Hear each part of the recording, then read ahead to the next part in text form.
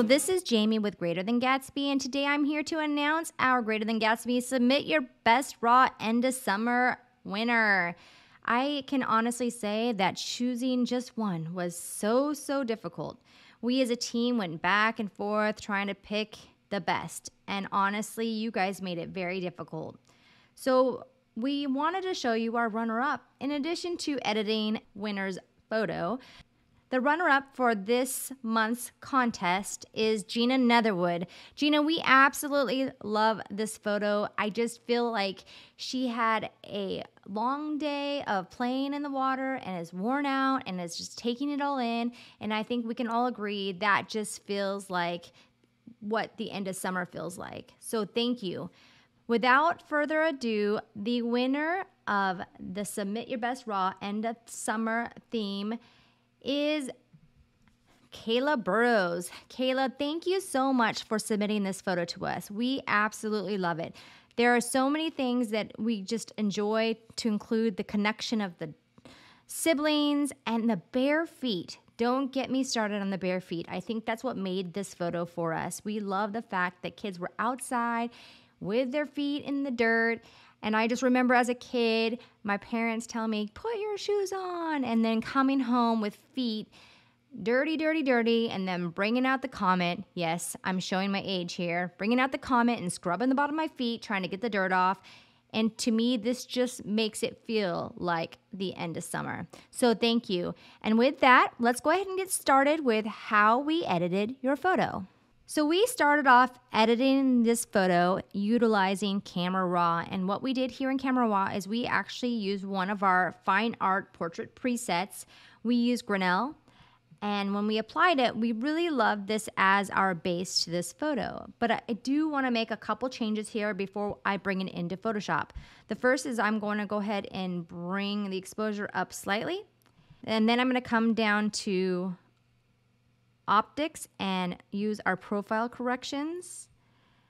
And in color mixer, we took our saturation of our greens up just a tad, and then we finalized it with just removing the grain from Grinnell. So this is where I started in Camera Raw, and then I just opened it up into Photoshop, and then we'll go ahead and show you what we did there. So in Photoshop, the first thing we did is we kind of removed some of the little things on the skin and whatnot. So I used the patch tool to get rid of things. So let me show you here. So up here, I think there was a little bit of a light that was distracting, and I just took it out with a patch tool. And then there was a little cut on her cute little legs, and I just removed that using the patch tool. And this little guy right here, the string, I just used our spot healing brush tool to remove it. And in the final photo, I did clone out some of these little flyaways. I am not going to do that here just to save on some time, but you can use your clone tool to get rid of them, or you can keep them. It is totally up to you and what you prefer.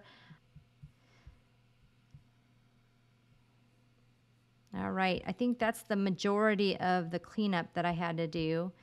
It wasn't a ton. There was something in the grass here that I had to remove, and I just used the content-aware delete method to get rid of it. So with my patch tool, I highlighted it, and I just hit delete on the keyboard and make sure that content-aware is selected and hit OK. And it did a fairly decent job, but you see I do still have to do some cloning here, so we'll go ahead and highlight that and drag that to the right, and you can see that took care of the rest of it. So that was the basic cleanup that we did on the photo prior to the full edit. And I think that we are good. So the next thing I did is I did love this little splash of light that we see on the ground. And to kind of amplify it before I continue with the edit, I used the sponge tool at about 20% saturation, and I just kind of tapped it on in a few places just to make it glow a tad bit more, just to highlight that evening light that's coming down and making it feel like it's just the warmth is setting behind them.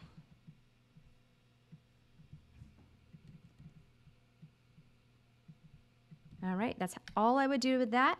And with that, we will go ahead and start by utilizing our Portrait Retouch collection first. And let me bring this open. The first thing I did with the Portrait Retouch collection is I used Ransack the Reds. I will go ahead and hit play.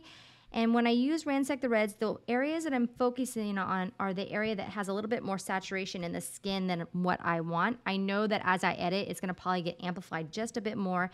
So on a 20% opacity, I just kind of painted on the skin as a way to kind of reduce those red tones in areas that maybe are a little bit stronger than I like. Just right along here. I'm sure some of it's just coming in from her clothing reflecting, and the rest of it here looks great. So with that, I'm going to go ahead and flatten, and then I'm going to go ahead and run the under eye corrector.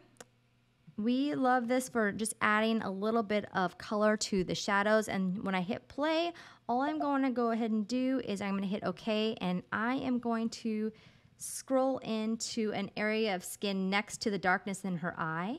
And I'm just going to select that, and I'm going to hit OK. And then with a black mask and a white brush at 50%, we can go ahead and paint on. So right now, my white brush is actually at 40%. And I'm just going to go ahead and paint on a few little areas just right under her eye, just to kind of change some of those little darker tones. And it was just very simple, but it's just a great way to kind of add a little bit of that peachy color back in. There's a before and after. Before and after. We'll go ahead and flatten that. And then the next thing I ran was the skin tone palette. So on the skin tone palette, I'm going to go ahead and run that. I utilize the skin tone peachy, and I just painted it on their skin at about 40% opacity, just to kind of brighten those tones. Right now they are backlit, so I just want to kind of add that little bit of peachy summer tone to their skin without changing my background. And for the most part, her arm was okay. And I will zoom out and show you the before and after once I get it on here. You can kind of see the grayer areas on his skin, so this was a perfect.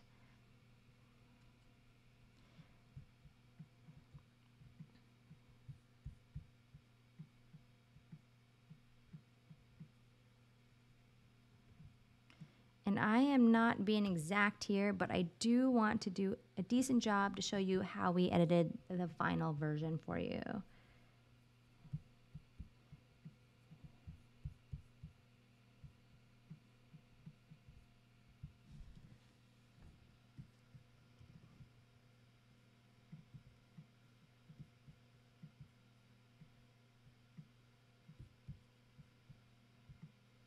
Oh my gosh, how cute is that little bit of dirt on his foot? We talked about this. It's the absolute best.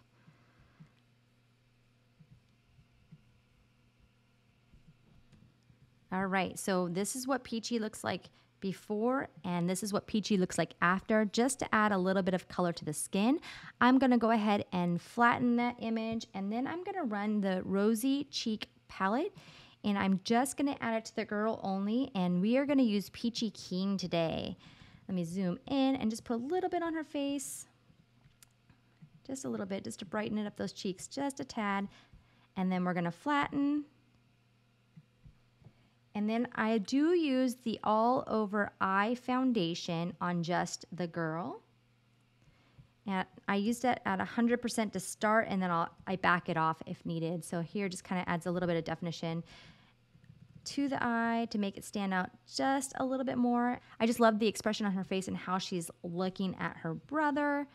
And with that, I'm going to go ahead and flatten it. Here you can see he doesn't have any parts of his eyes open facing the camera, so there's no reason to use it. And then I move into lashes and brows. And with lashes and brows, I start with lashes at 100% and I just want to define those eyes a bit more.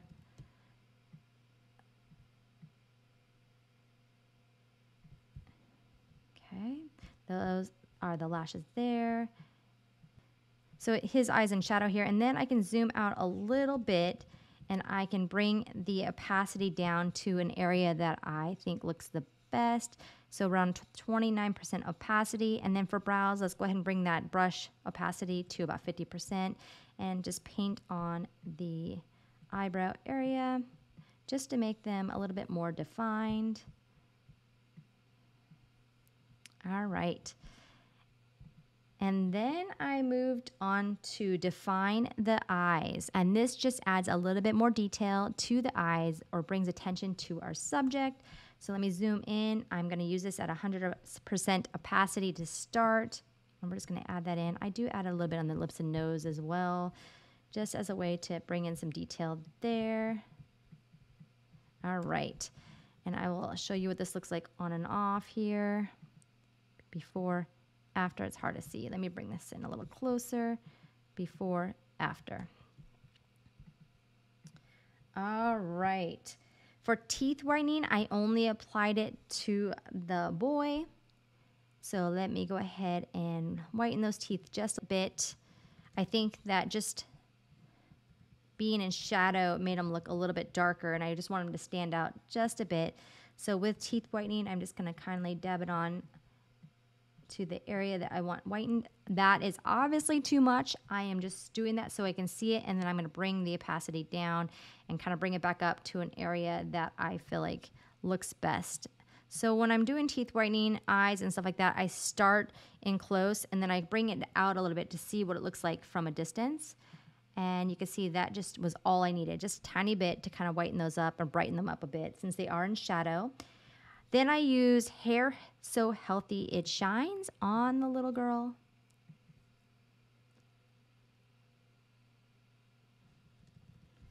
All right. And I'm going to start with 100% opacity just to show you what this looks like. This just kind of made her hair look a little bit more blonde, like the sun has been bleaching it. I'm going to go ahead and hit my backslash key just so I can see where I drew it on the hair. All right, that's all I needed. And I'm going to zoom out, and I'm going to zoom out and lower my opacity to kind of see where I want it and just see how that just kind of made her hair just a little bit more blonde, just like it's been soaking up the sunshine all summer long. And then next, I'm going to go ahead and flatten and move on to Paint Me Pretty on the skin. And this is one of our absolute favorites. It looks fantastic on almost all images. It just brings that fresh feeling to skin. Right now I'm painting it on 100% opacity, and I promise I will reduce this. I just want to kind of see where those changes are. I'm going to move down to 50 for here just to kind of equalize everything.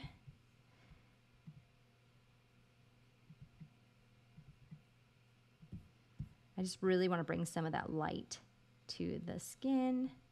Back to 100% opacity for here.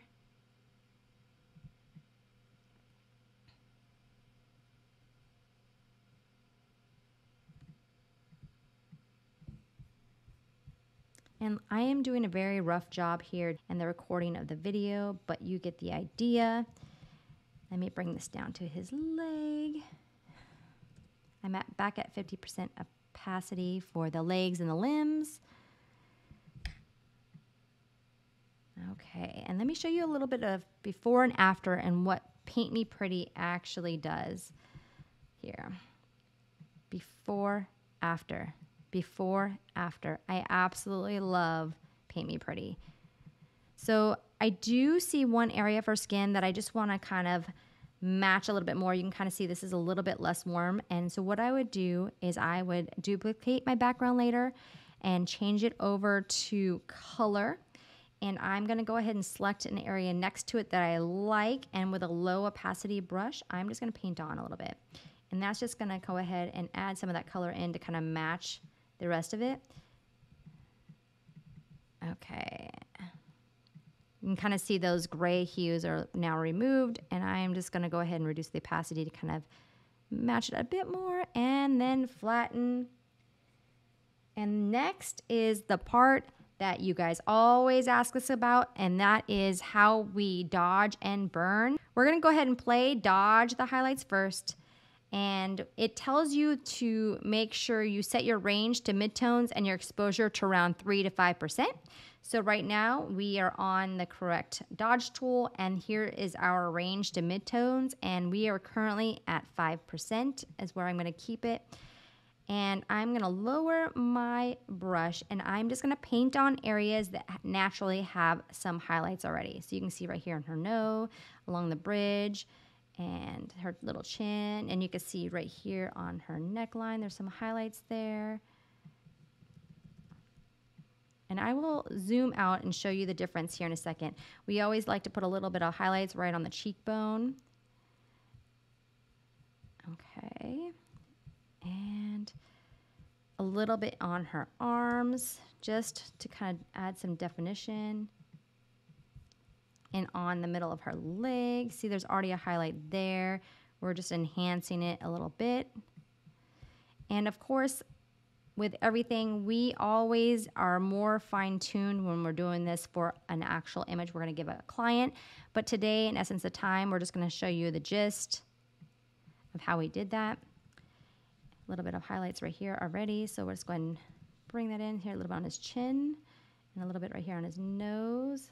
I'm going to lighten this up a tad, and a little bit on his cheek right here. You can already see it. And then I also want to add some highlights and some shadows to his clothing just to give it that painterly look. So there is a little bit on his clothing. We're just enhancing the highlights that are already there. We change the size of our brush as we move along by using the bracket key.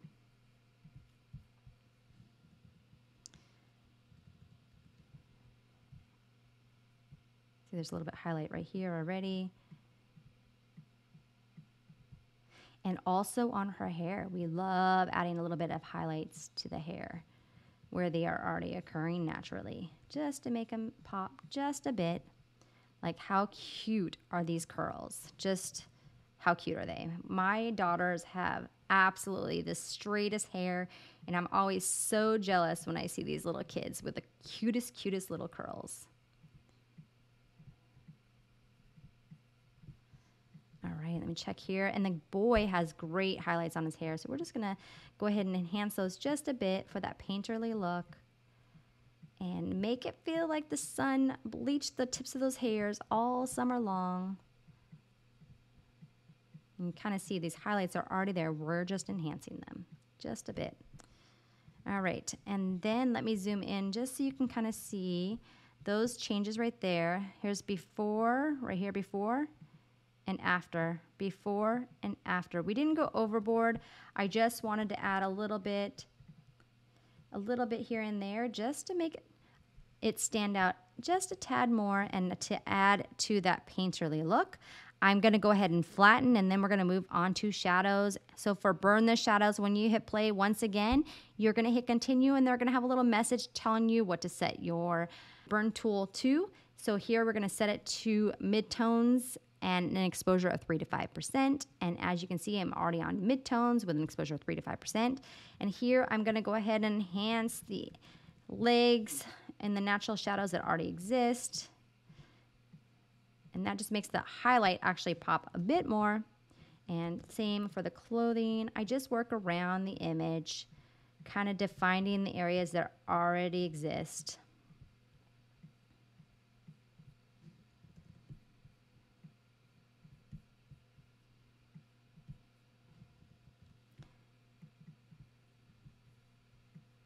A little bit on his jawline here. And there's a couple spots in the shadows just to make those highlights pop a little bit more. And a little bit on her jawline. And I want to just make this highlight on those pop a little bit more, not that much. Let me go down to 2% on this one. And a little bit on her hair in the shadows.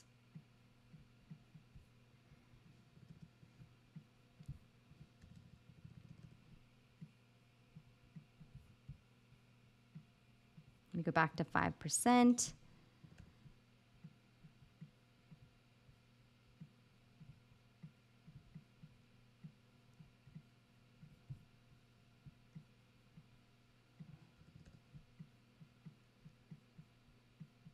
All right, that is a very quick dodge and burn. Let me show you the before and after on the burn. And you can just see it just adds a little bit of definition to their faces. That helps when you're definitely standing back. And with that, we finish with just a little bit of the There She Glows Smoother. Just now to kind of smooth out some of those transitions between the highlights and shadows.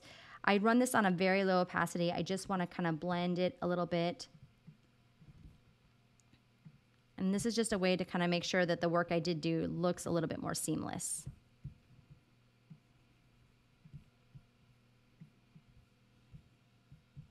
I'm going to go 40% right here. All right, that just softened it just a tad. All right. The last thing I want to do maybe on the little boy is I just want to increase a little bit of light on his face. So I'm going to run extra fill flash and I will zoom in on him. And I am going to go ahead and go down to 20% opacity and just pop it on the eyes and definitely in the shadows in the mouth a little bit. And then a little bit on the girl as well. There we go. And I think this is looking so good so far. Let me show you where we were when we brought it into Photoshop. Here's when we brought it in, and here is our portrait retouch edit after. So before, after. I'm actually going to do one more thing on portrait retouch. I'm going to run glamorous and then just kind of overlay that to kind of add a little bit more definition. That is very strong at first, but we are going to bring the opacity down to about 30% just to give this image a little bit more punch. And you can see that does a great job. Flatten here. And now we're going to go ahead and move on to our Painterly Portrait Collections. So we're going to start with Painterly Portrait Collection 1. And I used the Michelangelo foundation. So I'm going to go ahead and hit play. And it is going to be adjusted to 55% for this image. Here is before Michelangelo, and here is after. Let me move this out of the way. Here is before Michelangelo, and here is after. And that just brings attention to my subject. And then I'm going to go ahead and run Campbell's Soup Can. And this just provides a little bit of warmth and definition to the image. And we bring this down to about 50% opacity. So before Campbell's Soup Can and after. And then I ran Son of Man next. And that just gave it a little bit of a boost at 20%, not full, just 20% is all it needed. Before Son of Man and after. And then I flatten this and I'm going to move on to one of the fan favorites here, which is Warhol. Sorry, it just takes 1 second. So down to Warhol, I go ahead and run it. And I am going to run this and leave it at 30% opacity once it is ran. I typically stay in the 30 to 40% range for Warhol nearly all the time, but we absolutely love what this does to an image. This is before Warhol and after, and you can see I just love this action so much. We use it so frequently, and I think it will always be one of our favorites and one of your favorites too. And so with that, we are going to go ahead and flatten, and I'm going to move into the Painterly Portrait 2 collection next, and I am going to use the Painterly hair texture on this. And just to kind of polish this just a bit more, I'm going to go ahead and run it. And my opacity of the brush is going to be at 50%. I'm going to zoom in, and I know this is going to look a little bit crazy at first, but just bear with me. It's just going to smooth it out, and I'm going to basically change that opacity after I'm done. I just wanted to look a little bit more painterly on the final image. Same on his hair.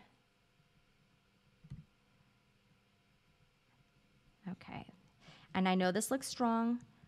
I am going to change that opacity now. Okay, let me see where I'm at. And I'm going to lower it down to about right there at 26%. Before, after, before, after. Just to soften it just a tad. Then I'm going to flatten. And then I'm going to run DaVinci, which is another fan favorite. You will hear folks talking about that in the Facebook group time and time again as something they absolutely love. So, DaVinci, I don't want it on my subjects for this image. I really just want it on the background just to kind of blend it a little bit and to add that tone to it. So I'm going to bring the opacity down to about 60%. And then I'm going to invert it by hitting Command or Control I. And with a large brush, I am going to go ahead and paint it on areas of the background that I just kind of want to smooth the tones.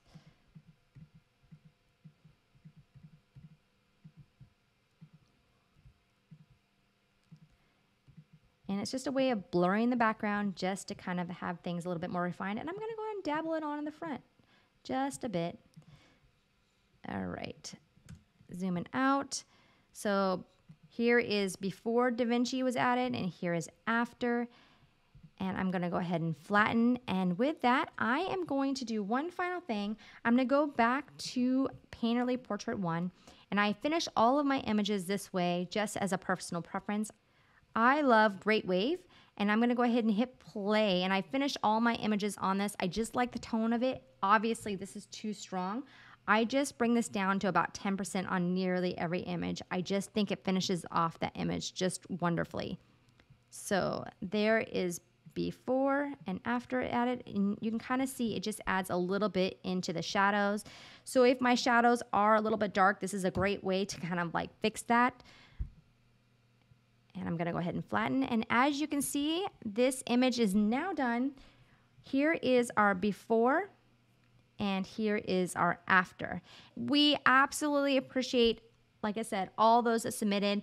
We can't wait to announce the next theme of our contest. We want to see more from you. We love seeing more from you. So please make sure you send a big old shout out to our winner, Kayla, for her amazing job in capturing this image. And thank you for submitting, Kayla. We appreciate it so much. And also, just make sure that when you do submit next month, make sure you're submitting those raw images. We cannot use Adobe Camera Raw on JPEGs, so we want to actually see those raw images for a reason, because we do want to show you the power of RAW, Adobe Camera Raw, and we can't do that on a JPEG just quite as well. So with that, thank you so much for your time. We look forward to the submissions next month.